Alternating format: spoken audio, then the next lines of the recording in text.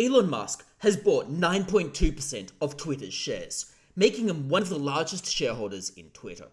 This has sent Twitter's stock price soaring some 20-something%. But what could have triggered this? It clearly came off the back of Elon Musk expressing some dissatisfaction about free speech on Twitter. So it clearly had some displeasure about Twitter's moderation practices. But what could this purchase mean for Twitter going forward? Could it launch a buyout?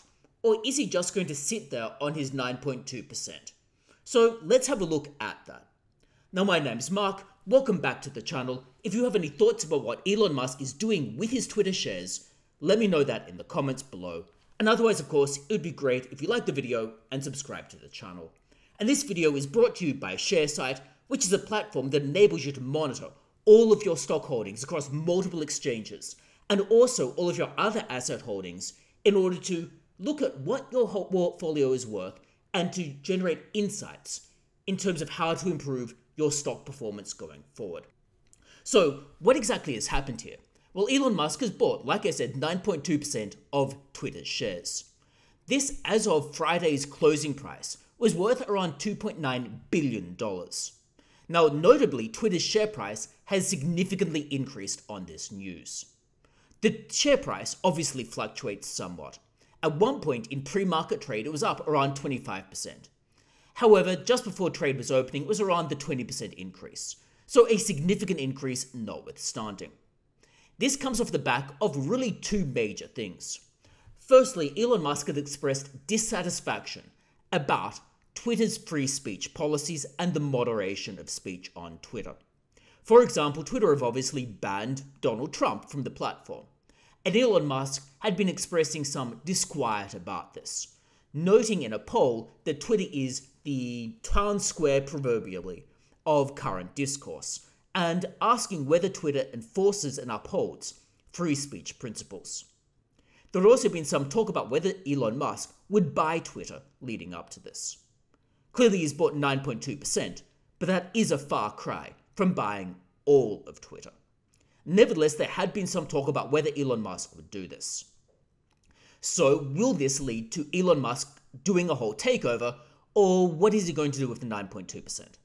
Well, Elon Musk has been relatively quiet about this, so we are really crystal ball gazing about what Elon Musk might do with the 9.2% of Twitter. But there's a few possibilities that we can go through. The first major possibility is Elon Musk, potentially in addition to a consortium of other buyers, could buy out Twitter. This appears to be what could have driven the 25% uplift in Twitter's share price, because this would be effectively assuming there is a takeover premium being paid to Twitter's shareholders, because typically when there's a takeover premium of around the 20% area. So the 20% uplift could be reflecting anticipation of a possible buyout. Whether Elon Musk does this off his own back, basically he just goes out and buys it by himself, or whether he gets a syndicate or consortium of other buyers, would be another issue entirely. But at this point, this is just speculation, because at this point, there is no solid information that Elon Musk or anyone else is looking to buy Twitter. Nevertheless, someone buying a large block like this can give rise to a toehold, which can then give rise to an acquisition later on. There's evidence, for example, that acquirers might do this in order to perhaps get familiar with the governance structures of the company as a stepping stone toward doing a full acquisition. So it could be a stepping stone toward a total acquisition of the company, theoretically anyway. Whether or not that would occur remains to be seen. However, I would regard that as unlikely. The reason I'd say that is Elon Musk would probably do a full takeover bid rather than buying a block, driving up the share price. It would appear to be ill-advised to buy a block which would increase the share price by 20 to 25% and then do your acquisition, because you're ultimately going to pay more for it than if you just do the acquisition to begin with.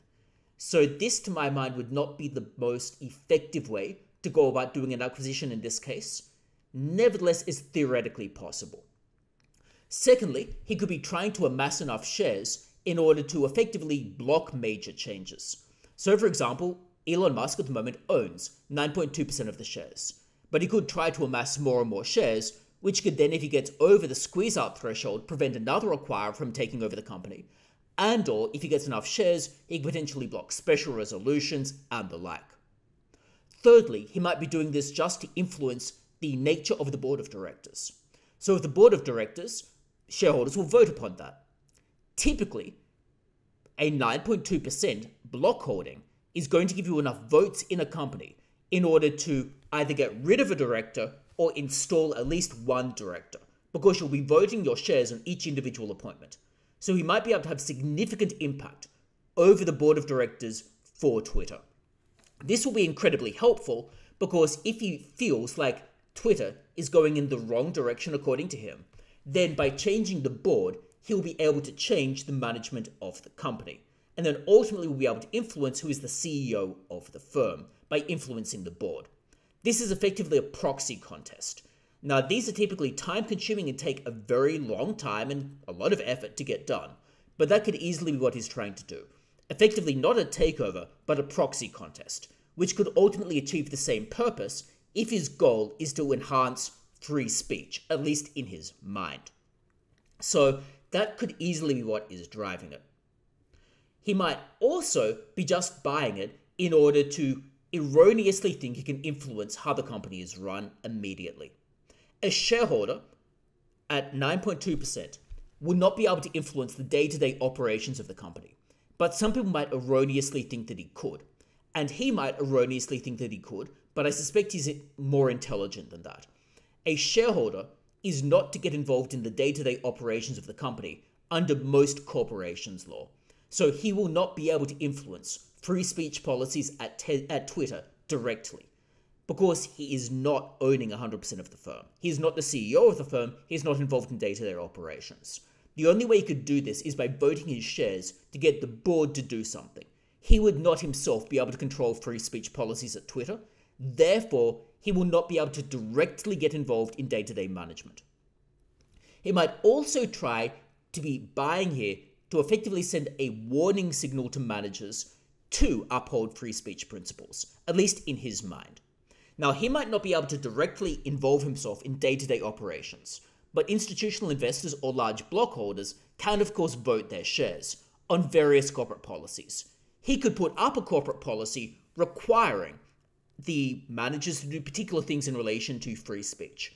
He could put this up for votes at an extraordinary general meeting or an annual general meeting, and he could potentially get it voted upon. And if he's got enough shares, that could pass, and that could ultimately bind what the managers do going forward. So he could easily be trying to influence managers by voting his shares in that respect. That's perfectly normal and what shareholders oftentimes do. We've seen progressive activists do this, and Elon Musk might be going by that same playbook. So it could easily be the case he'll be trying to put up that vote, which is quite possible and that's well within his rights. But he would not be able to directly tell the CEO what to do. He would be able to vote his shares to get resolutions passed to influence how the company is run, if you get the subtle difference there. He can vote his shares, but he can't go out and dictate to the CEO because he only owns 9.2%. He could also subtly influence things by threatening to sell his shares if a particular thing happens that he's displeased with, and there might be, to some extent, a little bit of caution thrown to the CEO to not ban Elon Musk if Elon Musk owns so many shares. So to some extent, he might be protecting himself, because if Elon Musk is banned but owns 9.2%, he could potentially put up a resolution at the AGM or the EGM to get the board to reinstate him, or to get the company to reinstate him. So he owns enough shares effectively to protect himself through votes. And a 9.2% block holder is massive. So that could be what's driving the shareholding. So in general terms, the reason I think he's bought this is in order to try to influence corporate policies by voting his shares, potentially get friendly directors, potentially protect himself from being deplatformed. I doubt he will be doing a takeover because this doesn't look like a strategic way to get it done. Nevertheless, I could be proven wrong, and the market does seem to believe that he might be doing further action, at least at the time of recording, given the market's strongly positive reaction to Elon Musk's moves here. In any case, those are my thoughts on it.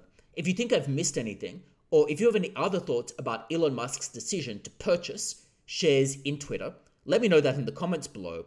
And otherwise, of course, it would be great if you liked the video and subscribe to the channel, and hopefully I will see you for future videos as well.